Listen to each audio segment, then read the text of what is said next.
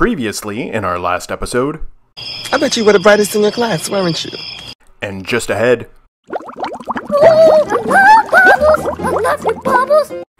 OG Creations is filmed before a live studio audience of 2 cats.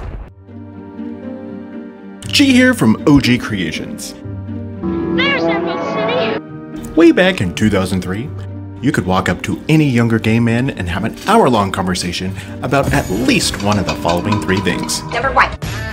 What's the #1 played song on your iPod? People in the crowd, grab a partner, take it down. Or... 2. Is Carrie going to end up with Mr. Big? Number 3. Yes. What do you think of that new Broadway musical, Wicked? For me, the story, lyrics, and sets, they were all perfection.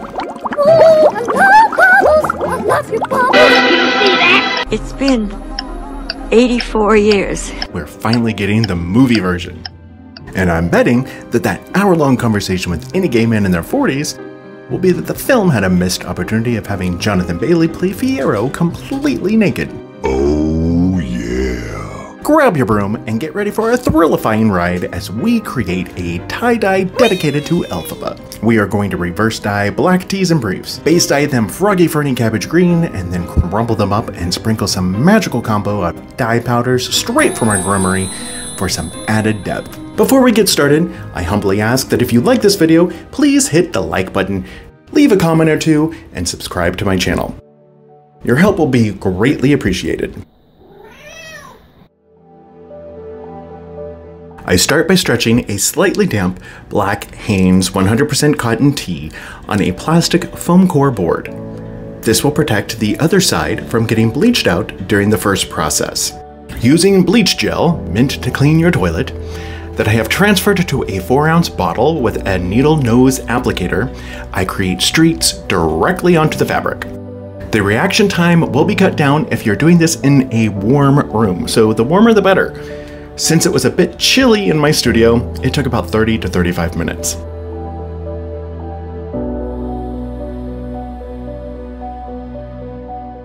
I carefully remove it from the board and run it individually through the laundry using a quick rinse cycle with cold water. I wipe down the board with any residual bleach and then stretch the shirt back onto the board and repeat the same process to the back.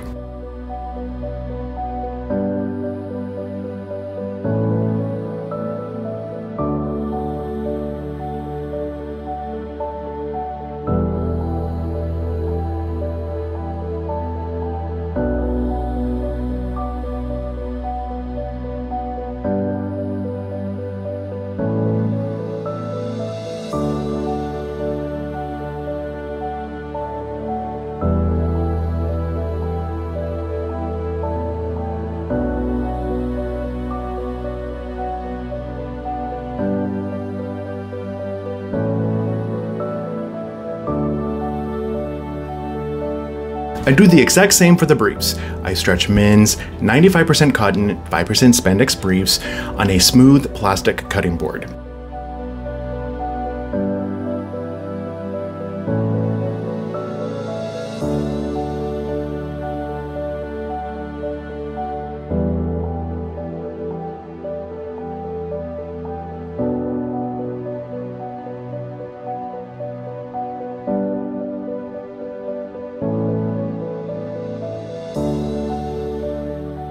All the items are soaked in a soda ash bath for 25 minutes and then set aside for about 24 hours until they're practically dry.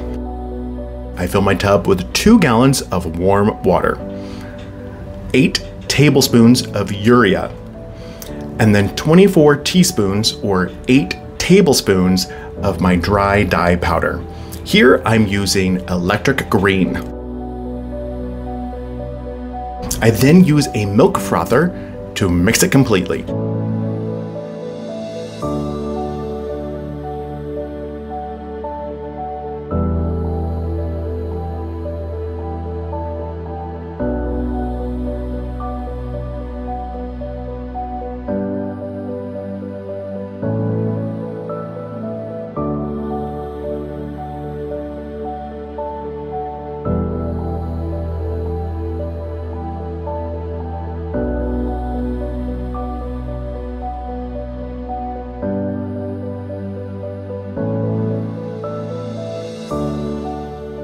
I add in my shirts and allow them to set for about 5 minutes.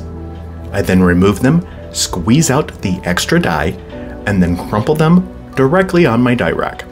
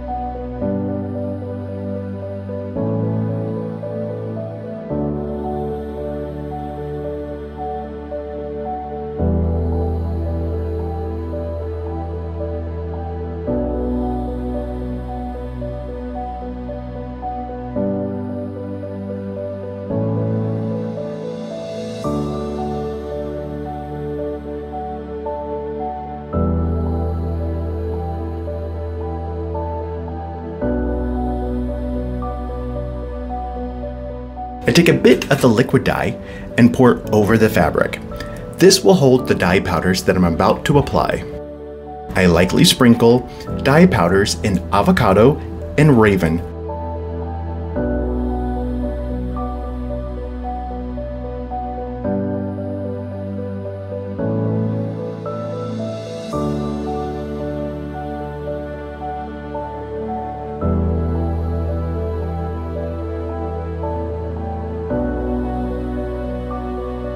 A light layer of soda ash is then applied.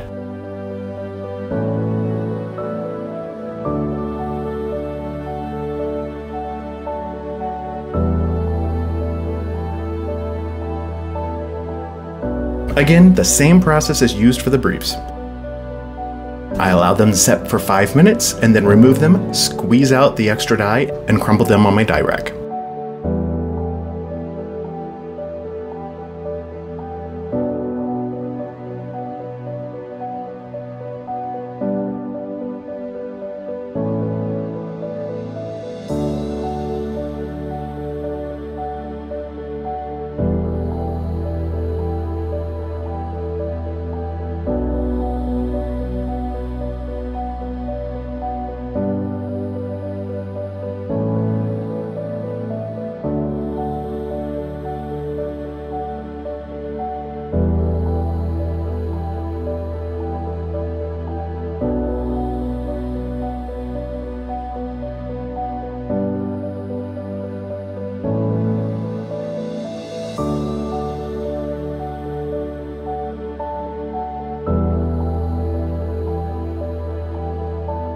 I use a little bit of the liquid dye and pour it over the fabric. I lightly sprinkle dye powders in Avocado and Raven, and then a light layer of soda ash.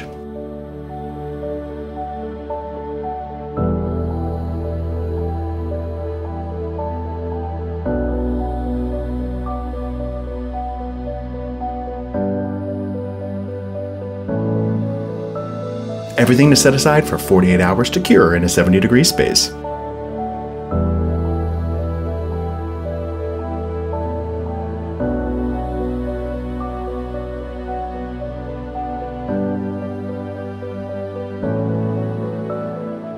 They are rinsed in cold water, and then I slowly increase the temperature to hot to ensure that all the soda ash has been removed.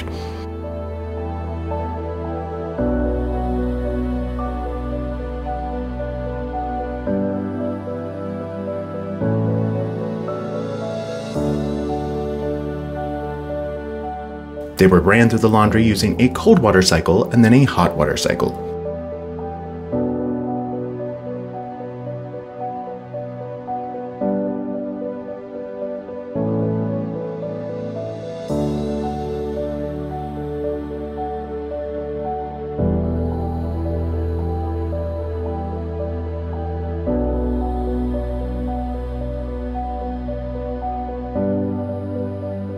After being dried, ironed, and placed into inventory, I added them to my Etsy store ready to purchase. You can get these and similar items by clicking the link above or by visiting ogcreationstore.etsy.com.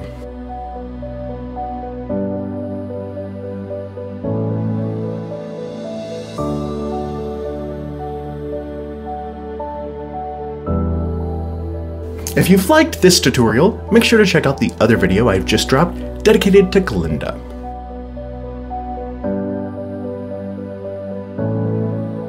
I love this process. Every time I use it, I get very exciting results. The bleaching process adds dimension, the base dye brings everything to the surface, and then crumpling it up and adding those dye powders on tops breaks up those lines and adds a bit of chaos. Should I say it? There's nothing that can stop you from becoming popular. When you wear this one.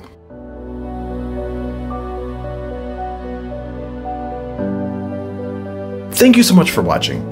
Again, please make sure to like and subscribe. And while you're at it, who's your favorite, Elphaba or Glinda? Let me know in the comments section below by either a green or pink heart. I'll see you next week.